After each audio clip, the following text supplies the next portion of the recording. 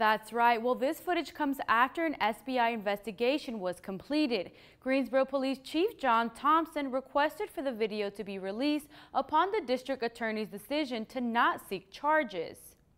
When a use of force results in a loss of life, there is a tremendous impact on those directly involved, the families, the officers, and the greater community. On June 22, 2023, around midnight, police were called to a suspicious vehicle on Tuscaloosa Street. That's where Officer John Corrigan made contact with Graham Roberson. The following content may be disturbing, and we will be showing it now. This footage shows Graham Roberson, who appears to be waving his hand toward Officer Corrigan. Police say Roberson was waving a handgun.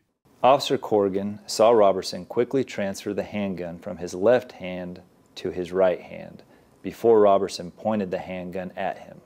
Officials say Officer Corrigan then drew his service firearm from the car and shot multiple times toward Roberson. 22-1, shots fired, shots fired.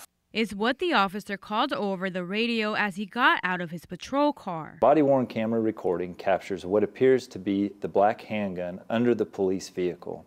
After Corrigan handcuffs Roberson, he finds a silver handgun in his waistband. It was later determined that these were BB and toy guns. The officer performed CPR on Roberson until EMS arrived. Roberson later died at the hospital. Greensboro Police Department recognizes the dignity and the value of all human life and knows the circumstances of this incident on June 22, 2023 have deeply impacted the families of those involved, the officers, and the community.